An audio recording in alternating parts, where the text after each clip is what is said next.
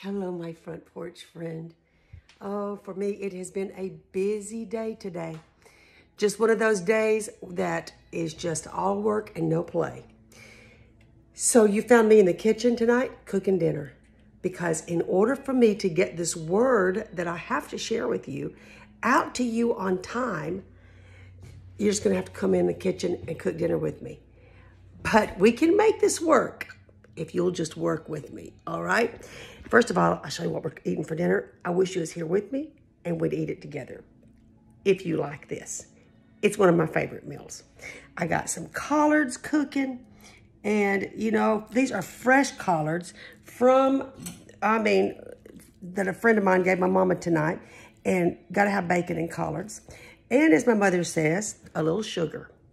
In fact, mama put a little sugar in just about everything, but especially collards.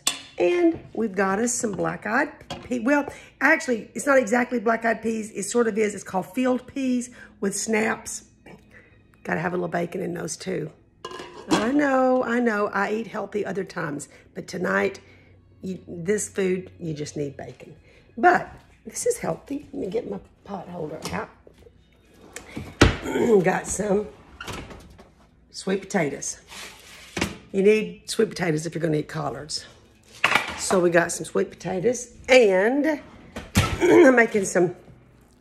Do y'all ever do cornbread when it's just like you make it with pancake, like a pancake? You know, I don't have time to put it in the oven tonight. I'm out of time. But you just go ahead and make up your batter. I'm adding some onion in it tonight, and you got to have buttermilk, right? Anyway, fixing up some cornbread pancake patties. And it'll be good. But I've got to talk to you. This word for you has been on my spirit all day long. And I was looking forward to talking with you about it because I so enjoyed reading over your comments over the last few days from last week. You know, last week we heard the Lord say to us that sweet question this time of the year, whenever he said, "What do you want for Christmas?" And I was just so blessed to read your comments. You know something I enjoyed? I enjoyed reading where some of you were saying that you weren't even going to decorate for Christmas this year. And then after you heard this word from the Lord, you decided you're just going to put up the Christmas tree and just do it for you and Jesus. Every time I read one of those comments that said that, I just had to smile. You know, and you can't feel too much if you don't have a lot of Christmas decorations. Now, I did decorate in the mill house, which I showed you some of that last week. But inside my house, here's my Christmas decorations for inside my house. You want to see it? This is it, right there. And it's got a little light in the back of it that you can turn on. And let me show you. But anyway, that's my Christmas decorations for the inside of the house right there. I'm just going to set it there, but that's the best I could do. You know what, though? Isn't that what Christmas is all about anyway? As simple as it is, it's still the story of Jesus. And whenever last week we heard that sweet word that was just as simple as it was from the Lord, what do you want for Christmas? I was so blessed by reading your comments to the Lord. They weren't to me, they were to him, which is the way it's supposed to be. And you asking and just believing the Lord, even just like a little girl and a few men, presenting to the Lord your request and answering his question. And then I loved it where some of you were asking him back, Lord, what do you want for Christmas? Because it certainly goes both ways. And like I told you last week, and I'll tell you again, he's not some Santa Claus in the sky. Far from.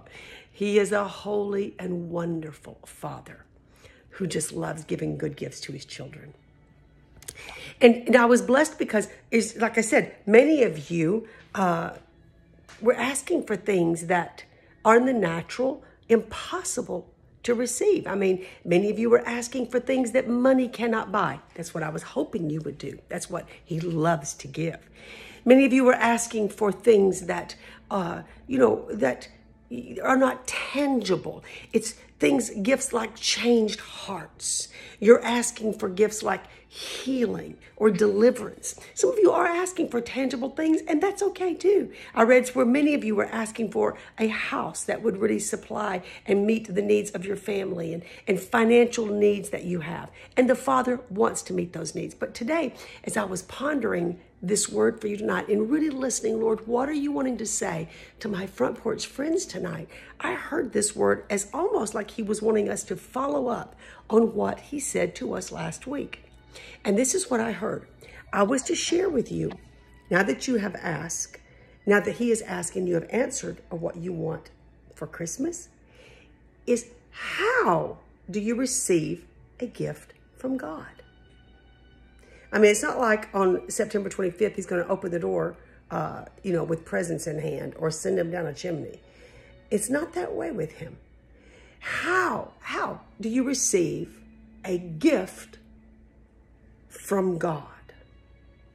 Well, let's talk about that. I'm going to tell you two things that came into my spirit for you today. And we talk about these a lot, actually in a different form, but let's be reminded of some scriptures that we need to hear. First of all, how do you receive a gift from God? How do you know you're going to receive? Is number one, you ask according to his will. And I'll be honest with you. Every request I was able to read over the last few days, I read these requests that were according to the will of God. That's why, remember, we talk about it, 1 John 5:14. You should memorize it as I have, where it says, and this is our confidence, that if we ask anything according to his will, he hears us. And if we know that he hears us, we know we have whatever we ask. Now,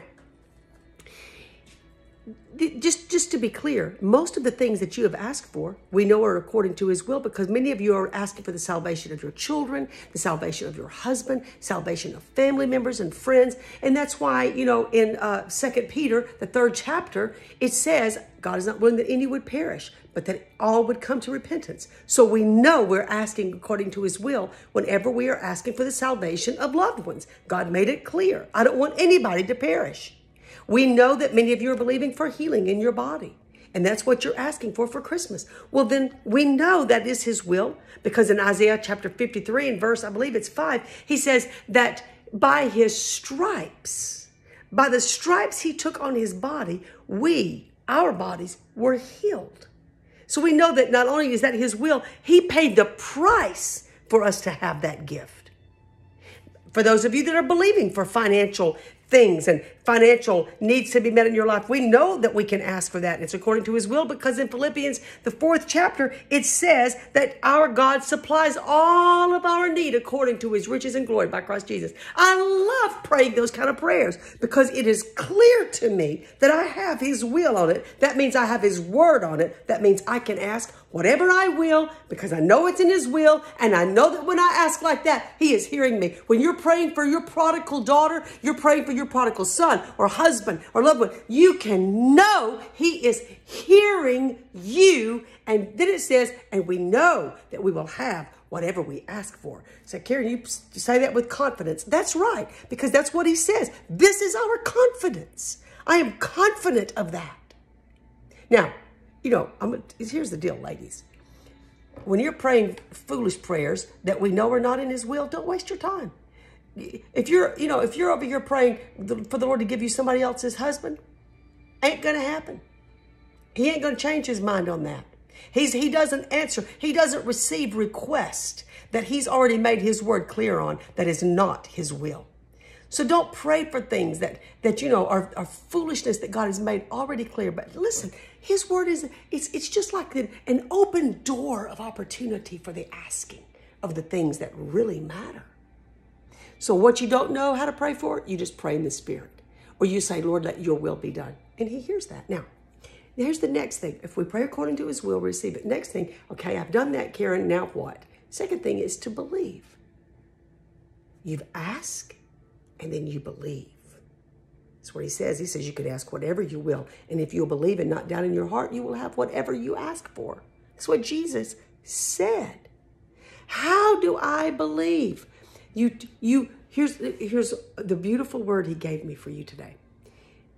You believe by once you have asked for that thing, you ask for God's word about that thing. Ask for his will. Ask his word, and his will is the same thing. Lord, reveal to me your word about this situation. And then you pray that word over it. And you take that word and you receive it in yourself. You receive it like a spoken word, like you're just eating the word. You meditate on that word until you believe that word. You ask for the word, you receive the word, and you believe it. Beautiful illustration of that is in the first chapter of Luke, which is the story of Christmas. Our sweet Mary, the mother of Jesus, she set the example for us in this, in a beautiful way. Please listen to this. This is the word I heard for somebody watching tonight. The angel comes to Mary in the first chapter of Luke, and I'll just scan it for time's sake. It says here that the angel Gabriel comes to Mary, and he says, "Greetings, favored woman, the Lord is with you." Confused and disturbed, Mary tried to think about what the angel could mean. "Don't be afraid, Mary," the angel told her. "You have found favor with God." Oh, I feel right now to look at this screen and tell somebody watching right now, don't be afraid. You have found favor with God. He has heard your prayer. He has heard your request. He has seen it. He saw your comment last week. That was a faith statement to him. And I hear this for somebody right now. My mother said this to me today, and it's true. Sometimes the enemy tries to make us think we don't have faith. That there's no, he tries to make us think you're not going to get anything from God because your faith is too weak. You don't even have any faith. Well, you know what is the truth? The fourth thing, that's a lie. You do have faith. You know, one reason I know you have faith is just the fact, number one, that you're still watching this right now tells me you have faith. Number two, just the fact that last week and this week, you're going to do it again. Last week you commented. You made your request known unto God. You laid before him your desire. The very fact that you did that tells me you have faith. So do not let the devil tell you your prayers don't matter because you don't have faith. Yes, you do have faith. And the Bible says that God has given to every man the measure of faith. So you let the devil know that's a lie, devil. I've been given a measure of faith, and it's faith for me just to ask God, and I'm asking him in faith in Jesus' name. Hallelujah. So the angel says to Mary, "Mary, you found favor with God." Then he says this, look. He says, "You will conceive and give birth to a son, and you will call his name Jesus. He will be very great and will be called the Son of the Most High. God will give to him the throne of his father David, and he will reign over the house of Jacob forever, and of his kingdom there will be no end." And then he says this, or Mary says this to the angel. She says, "But how can these things be? Because I've never known a man." She says, "I'm a virgin. How can it happen?" And the angel replied. Now there's Mary's question. How can it happen? I'm a virgin. Here's his answer. "The Holy Spirit will come upon you, and the power of the Most High will overshadow you." That's how it's going to happen, Mary. The Holy Spirit is going to come upon you. Now, that's not a whole lot of clarity about this thing. It's just as simple as that. Okay? I'm going to bear the Son of God. I've never known a man. How can it happen? Her answer, the Holy Spirit is going to overshadow you, Mary. And the Spirit of God is going to come upon you. Now, look at this. Skip down to verse 38. And here's Mary's response back when the angel tells her that. She says, "I am the Lord's servant. Be it done unto me according to your will." Oh, do you know what just happened? Mary heard a word, and she received that word, and she believed that word. I'm going to show you something else when that happened. The Bible says that a few days later, she went to see her cousin Elizabeth, who was also pregnant in a miraculous way. because the angel had told Mary about about her cousin being pregnant. And he says, I know it's impossible, but with God, nothing is impossible. Oh, can I tell somebody watching right now? With God, nothing is impossible. I know the request you put down last week was impossible, but with God, nothing is impossible. That's right. The marriage is not impossible. Your son's return is not impossible. Your daughter's deliverance is not impossible. It is totally possible with God. Now watch. So Mary walks in the house with her cousin Elizabeth, who's carrying John the Baptist in her womb, and she sees Mary, her cousin, the mother of her Savior. And Elizabeth says to Mary, oh, she says, my baby just leapt in my womb at just the sight of you. And then Elizabeth says this to Mary. Oh, this is so beautiful. In chapter 1 of Luke, in verse 45 in the New Living, Elizabeth says, you are blessed, Mary, watch, because you believed that the Lord would do what he said. Another version says this, blessed is she who has believed there would be a fulfillment of what was spoken to her by the Lord. Oh, my friend, watching tonight, that's what faith is for you. For Mary, Elizabeth looks at her and she recognizes that faith. What are you talking about, Elizabeth? What word did Mary believe? Elizabeth says, Mary, you're blessed because you believed that God was going to do what he said. What had he said? He had told Mary, you're going to bear a son. It's impossible. You're a virgin. How? How can it be? How can it be? And then the answer, the Holy Spirit will overshadow you. And then Mary just says, be it done to me according to your will.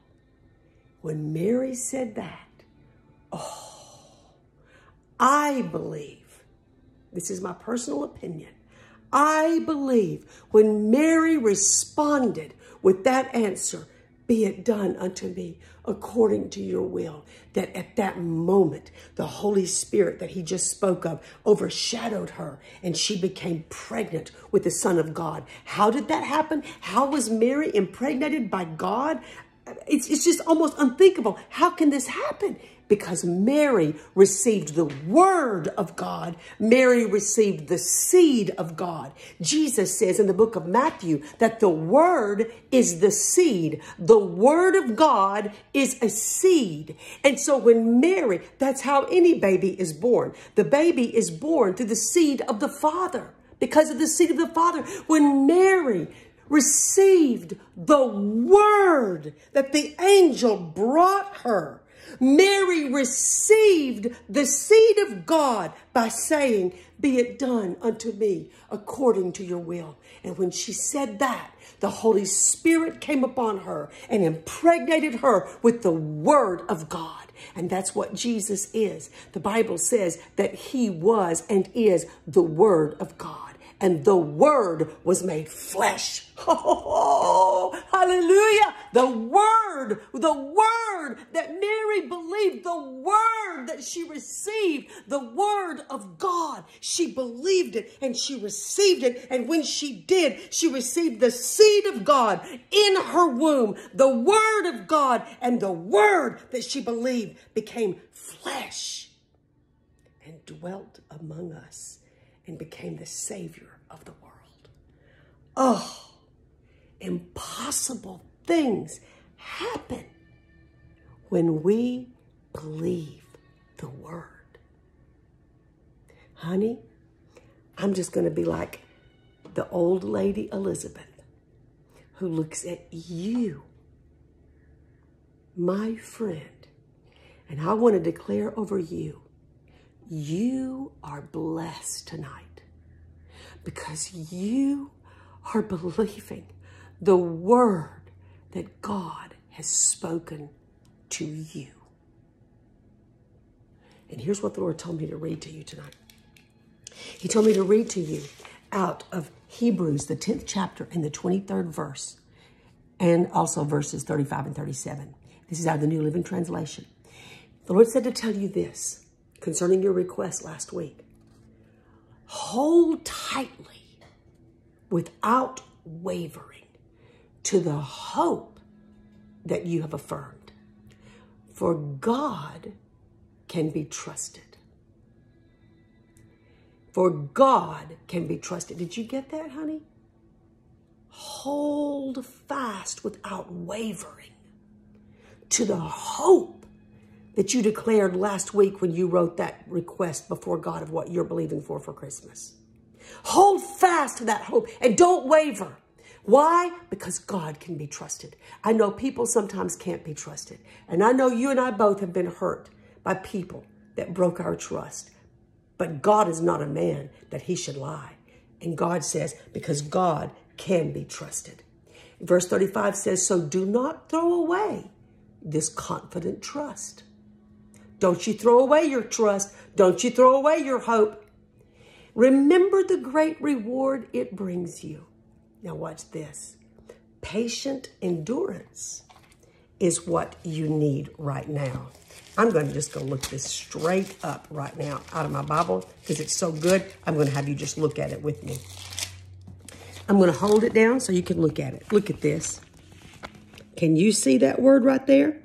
Patient endurance is what you need right now, so that you will continue to do God's will and you will receive all that he promised. Did you get that? You are going to receive all that he promised. How? Because of your patient endurance. You're going to hold fast to your confidence. You're going to hold fast to your trust in God. You're going to be patient in your endurance. And then you're going to receive everything that he has promised you. And then look at this next verse in Hebrews again, 10:37. For in just a little while, the coming one will come and not delay. I love the name of God right there, the coming one. Look at that. See that right there?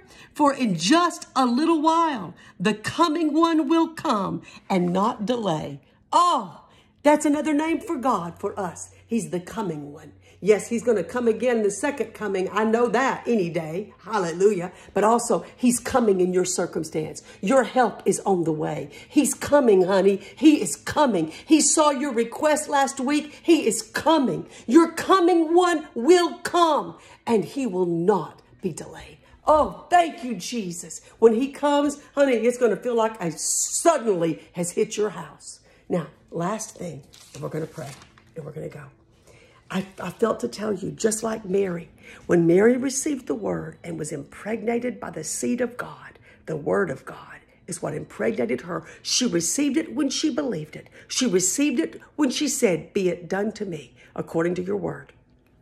You tonight have received the seed of God and the word of God in your spirit.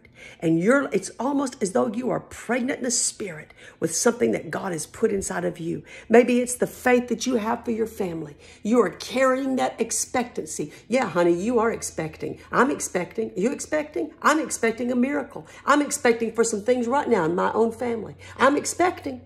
If anybody just needs to know, I'm expecting. Yep. And I'm carrying it in the womb of my spirit. Hallelujah. I'm expecting any day. Thank you, Jesus. I don't know when it's going to be delivered, but it's coming. And the Lord told me to read this to you, this last thing. My friend, she is a friend to me, Lana Bowser. She's from Australia, and she releases these words that she hears. And today, she released this word. I'm just going to read you a paragraph from it. It was so good. But when I read it, I knew that it was actually to you. Listen to this. Isaiah 66:9. Shall I bring to the time of birth and not cause delivery, saith the Lord? Shall I, who cause delivery, shut up the womb, saith God? Then here's her word. Daughters of God, the time has come for you to see the God who delivers bring forth delivery in a way you have never seen before. The mighty, powerful hand of God is going to bring forth that which he has spoken to you. He is going to deliver it. He is going to sustain it. He is going to watch over it, and he is going to cause it to flourish. Hallelujah. Father, in Jesus' name, strengthen my friend tonight in faith. Lord, as he or is even she or even he is carrying this thing, this holy thing in the womb of their spirit, I pray that tonight, God, your word is so established in them. They are not wavering on what you have promised. They are standing firm in believing that we have asked you according to your will, and you have heard us. And we know that when we ask according to your will, you hear us, and we receive those things that we have asked. Father, in Jesus' name, we have lifted up these requests before you, God. We have asked according to your will for loved ones to be saved, bodies to be healed, provision to be made, houses to be provided. We have asked you for deliverance and salvation and joy to come, even deliverance and salvation, even for the people of this nation tonight, God. Lord, what looks impossible, we know that with God, all things are possible. Lord, like Mary, we stand on your word. Like Mary, we receive your word. And like Mary, we believe your word in Jesus' name. Oh, Father, thank you that you can be trusted. Thank you that you are not a man that you would lie. We believe you, Father, and we stand together, my front porch friend and I, we stand in faith, believing prodigals are coming home. We are believing tonight for miracles of healing. We are believing tonight for marriages restored. We are believing you tonight, God, for a way made where there seems to be no way. In Jesus' name. In Jesus' name. Oh, my friend, comment below and let me hear from you. I want to hear what God is doing in your life. I want to know what you're still standing for. I don't care if every week you send the same thing. Keep sending it. And we stand in agreement with each other, don't we? Amen? All right. I got to get back to cooking my cornbread and get it on the stove. My dinner's going to be a late one tonight. But I love you. And I'm standing in firm agreement with you tonight. In Jesus' name. I'll talk to you next week for a special Christmas word. All right? Until then, keep standing. Bye-bye.